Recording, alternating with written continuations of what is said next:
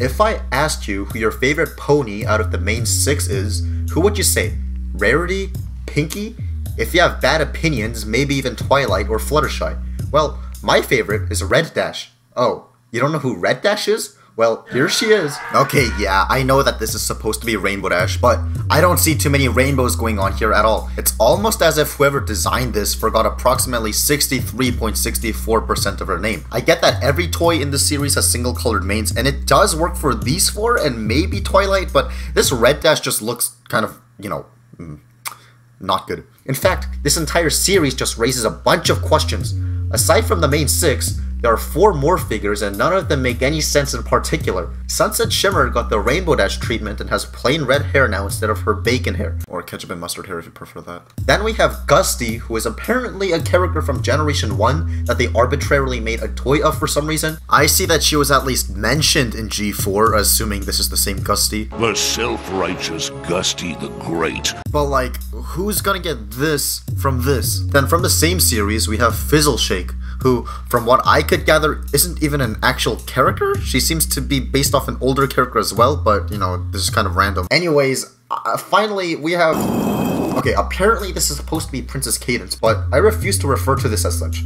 I would rather accept Queen Chrysalis as being Princess Cadance before I even consider this thing being her. Okay, at least this one looks better. Actually, maybe I was too harsh on the other one. This one looks exactly like the thing that chases me through a dark hallway in my recurring nightmares. On the topic of Princess Cadance toys, let's take a look at this one. Do you notice something off? I mean, besides like everything else. Yeah, where are her wings? This comes from this set where Princess Luna also doesn't have wings. And you could say, well, it's because they're wearing clothes, so it'll be hard to have wings. But if you look at Princess Celestia in the exact same set, she's wearing something and she still has wings. And it's even worse because Princess Cadance and Princess Celestia are literal recolors. Well, for some reason, they didn't give Cadance wings. Moving on. Do you remember Coconut Cream? Yeah, well, me neither. But this blind bag minifigure for sure looks different from how she appears in the show. Let's just deduct points from 10 for every error on this. First of all, the eye color couldn't be farther from the show design. Secondly, her hair color scheme is completely different. Thirdly, I'm no expert on equine animals at all, but I have just a slight tiny hunch that the show version is a kid, whereas the toy version is not. Now you might be thinking, if you're knowledgeable in Generation 3, that it's modeled after the G3 Coconut Cream. Well, even if that were the case, the eye color is still different, plus the cutie mark is also different. That leaves us with the final score of 5 out of 10, which isn't terrible. In all honesty, this toy isn't too bad. At least you can probably still tell that this is Coconut Cream. Now, just to end this item off, it has come to my attention that the eye and top main is actually more similar to Coconut Cream's friend Tula Rula. Or maybe you even think that this kind of looks like Blossomforth. I mean, it kind of looks more like Blossomforth than the actual Blossomforth toy. It's weird how Blossomforth's card actually has normal hair colors where the toy version doesn't. Okay, but anyways, that's enough of Blossomforth. Wait, we were talking about Blossomforth, right? While I was looking through comments just to see if any of you guys had any cool recommendations, I saw this. Yeah, I once saw a MLP Christmas ornament, a Fluttershy, but instead of Fluttershy's cutie mark, it had Pinkie Pie's. So then I thought, okay, no, there's no way that this is real, right? And then I looked it up, and then I saw this. I actually know a couple people who look like this. Anyways, if you look at the cutie mark, yeah, this is terrible. I'm not sure if this is a one-time error or if there were a bunch of Fluttershys printed like this, but it's kind of weird how the eBay listing listed off as yellow Pinkie Pie rather than, you know, Fluttershy. But then this got me into a rabbit hole of other My Little Pony Christmas ornaments. Like, look at this one, which, I mean, sure, it looks fine, but then the color's, like, really off. And then let's look at this one. Why are her eyes like that? And also, look at this one. Why does she look like that? And what's with this cutie mark? It's literally just 3 dots. And most horrendously, let's look at this one. Forget what I said about that Princess Cadance from earlier being creepy, because this is gonna replace her in my nightmares. Ironically, the best looking Christmas ornament is this one of Dr. Who's, which is so random that they even made one of Dr. Who's because it's such a niche character. But at the same time, I don't know why this one is the one that looks the most accurate to anything out of, you know, like the actual main characters. Okay, let's play a game. Who is this pony over here? You probably thought it was just like some toy exclusive character because there's a couple of those. More than a couple actually. But no, it's actually supposed to be Junebug. Do I have any idea who Junebug is? Not really, but does she look like this?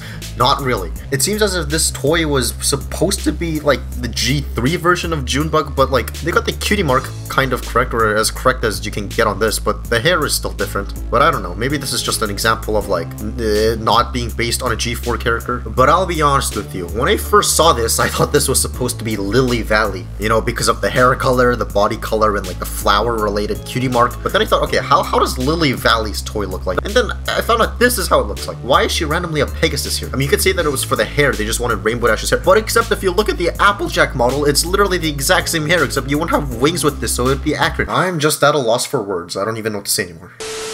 Okay, so for the next item, I wanted to go a little meta and actually talk about the toys themselves rather than a specific character. I guess this isn't really an inaccuracy, it's just more of an inconsistency, but whatever. I couldn't help but notice that on some toy packagings, the character names are like weird and different. Like for example, Daring Do in some toy packaging, she's called Daring Do Dazzle. Same with Mrs. Cupcake. For some reason, she's called Mrs. Dazzle Cake. Diamond Tiara is known as Diamond Dazzle Tiara, but I really have to ask, do you actually know what dazzle means? Yeah, well, me neither. So let's look it up.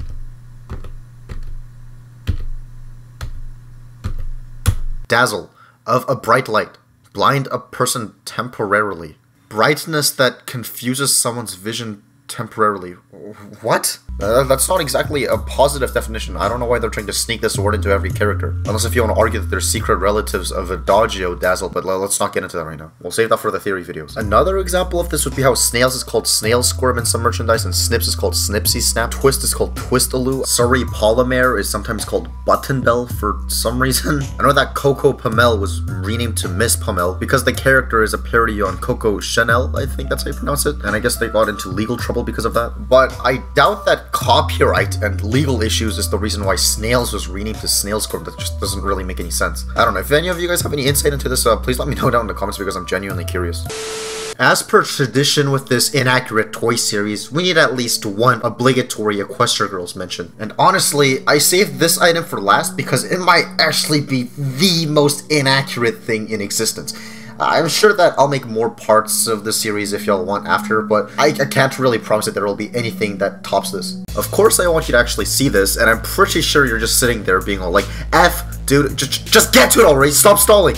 But I really do have to give this warning first. Sure, we went through some really confusing and sometimes creepy toys, but this item here just made my soul uncomfortable when I first saw it, and it still continues to haunt me to this day. But quickly, before we get to it, it looks like we're gonna hit 10k subs soon, so I think I'm planning on doing an AMA video. So if you have any questions about me or who I am or whatever this channel's supposed to be, feel free to put them down in the comments. You can ask one question, you can ask a billion questions. Actually, probably not a billion questions, but if you do have multiple questions, feel free to ask. Make sure to like put hashtag AskFAnything at the end of your comments so that I can find it easier. You don't have to, but it'll just make my job way easier, so yeah. Anyways, without further ado, the greatest inaccurate My Little Pony toy of all time, they somehow managed to make Sunset Shimmer unattractive.